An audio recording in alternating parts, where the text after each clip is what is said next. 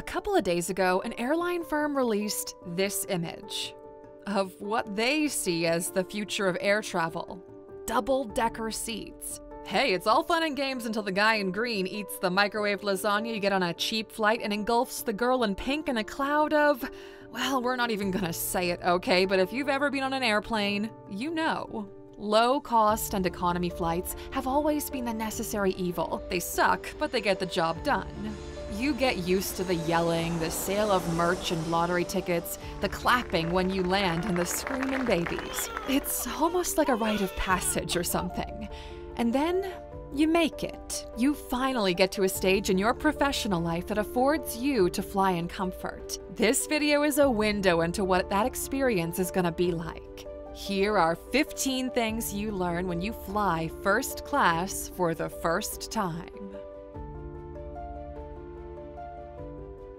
It's a measure of the person you're becoming. Flying first class or business for the first time is an indicator that you're making progress in your life. You're now someone who's worthy of preferential treatment because of your value. No matter if you paid for the flight or your company did, the value is clear.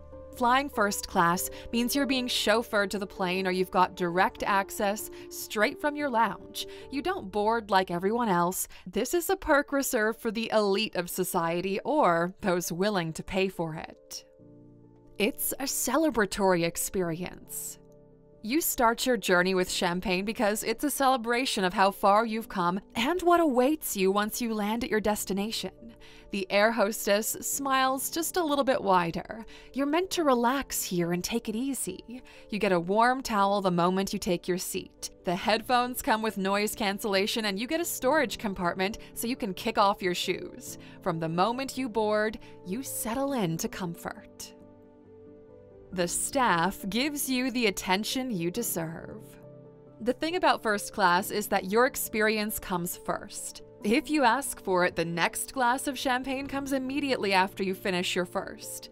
They learn your name and keep in mind your preferences throughout the flight. They're polite and never in a hurry. Airplane food comes with an a la carte menu. Once you take off, you'll receive your menu with everything you can try. Flying first class or business disproves the myth that altitude messes with your taste buds. The food actually tastes pretty amazing because they make sure to overcompensate on the salt or simply because it's not the cheap refrigerated casserole meals stuck in a microwave. 95% of what you eat in first class is freshly cooked for you that day before you board the plane, and it's only just plated once you're up in the air. When the food arrives, your hostess sets up the table for you with a tablecloth and everything. The wine pairings are actually on point. Oh, and did we mention there's caviar, lobster, and steak? In first class or on select airlines, you even have your own snack cabinet for in-between meals. You'll never look at flights over 5 hours the same way ever again. You know how people say it's the journey, not the destination? Well, there are only a few places more relevant than in air travel. When flying economy, you can't wait for the flight to be over to get to where you're going because you feel cramped and semi-miserable the entire way. As humans, we're okay with mild discomfort for short periods of time, so it's not going to make that much of a difference for a short flight. But if you're flying direct from Frankfurt to Miami, the story is going to be a lot different. Once you experience the level of comfort money can buy, it's a really hard decision to go back to economy. Lying flat and sleeping is the closest thing to teleportation. There's no such thing as being bothered by other people reclining their seats in first class or even in business class. Your entire universe is in your little pod. You control what happens there. The seat can be adjusted in multiple positions to fit your needs. The biggest change is you experience turning your seat into a bed. In business class, you do it yourself with the push of a button. In first class, someone comes up and makes the bed for you, believe it or not, with fresh linens, a pillow, and blanket. If you've got a cabin, there's even enough room for you to slide into your PJs right there without having to go to the bathroom. Overnight flights are the best. Just lay down comfortably and go to sleep. You'll wake up in 4 to 5 hours with just a few minutes left to your destination. Travel isn't just about getting from point A to point B. Life is terribly busy these days, so having 6 to 8 hours to yourself is actually a luxury that few can afford. Watching a full-length movie or reading a book, playing a video game, or in the case of modern airlines, watching live sports are all extraordinary options. The fact you can do it comfortably makes an even bigger difference, and you actually look forward to it. At this point, Wi-Fi is a non-negotiable, so you can catch up with your favorite series undisturbed by the urgencies of your day-to-day life. The world can wait until you land. You're surrounded by other successful or interesting people. If you're flying business or the first-class seats don't come with the separate pods, you'll likely have people around you, and all of them are either wealthy, celebrities, or working for prominent companies. Since you're stuck on an airplane for this long, you may or may not choose to engage in conversation. This proves to be an extraordinary opportunity for networking and sharing of insights. We've talked to CEOs, authors, and on our last flight, the head of infectious diseases in New York. All of them have been quite interesting conversations. You get to relax in luxury lounges. Your first-class ticket grants you access to exclusive lounges in airports, the luxury kind where you can shower, get a massage, have your own premium version of duty-free shopping. They've got an all-inclusive buffet or restaurant where everything is included. These are perfect during layovers or before flights. Actually, if you're a medium to high net worth individual, your bank will grant you several perks just to keep banking with them. This may vary from bank to bank, but if you do any sort of private banking, have a black or platinum card, they usually provide you with what's called a priority pass. It's like a credit card that gives you access to almost all the airport lounges in the world. This isn't an ad or anything like that, but you can actually buy it for around $500 directly from their website. Honestly, if you travel often, it's worth the price, but make your bank pay for it nonetheless. Privacy is key. This is the biggest difference between business and first class. You get a lot more privacy with the first class ticket. You can choose to keep the doors open or close them, and when closed, the cabin you're in is like a miniature hotel room. You've got a touch display that allows you to call for service or book time in the premium bathroom. And hey, speaking of privacy, whenever you travel, there will always be prying eyes trying to get a hold of your data. Everything you do online is being tracked, which is why we always use a VPN. VPNs allow you to anonymize and change your digital footprint to any location, so your private browsing remains private, especially if you're going to pull out that credit card. Streaming services or certain publications might not be allowed or available in the locations you're traveling to, but with a VPN, your digital location could be moved back to your home country, so those services become available to you once again. Protecting yourself online has never been easier. Go to Alux.com/VPN and get a subscription, and with one tap on your screen, you're safe. And since you're an Aluxer, you'll get 4 extra months for free using the promo code ALUX at checkout. We've been using NordVPN for almost 5 years now, and they've been a solid partner of this channel.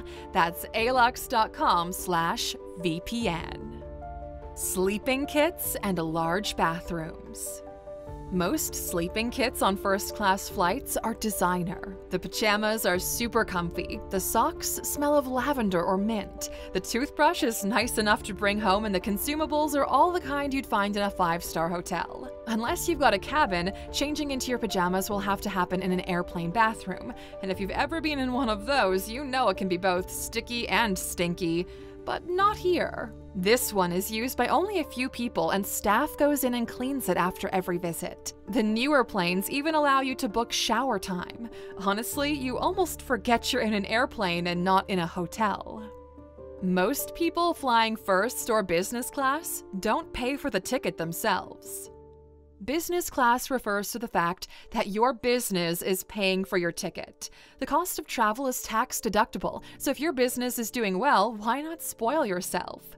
There are very few individuals paying for tickets out of their individual pocket. Actually, here's a travel hack you should know. It's cheaper to upgrade to business class or first class in the airport rather than it is to book it right away. Usually, only half of the first-class tickets are sold beforehand, so the airline is incentivized to give you a nice discount. You might get a $2,000 ticket for only $600, but that is subject to availability.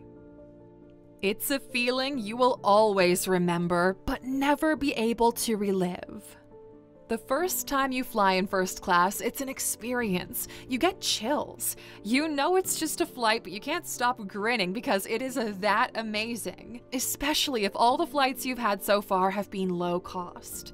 The bad thing is, you'll never get to relive this exact experience again since you now know what to expect. It's kind of funny how your mind adjusts to the new standard. Everyone should experience luxury to see what it's like, even just once.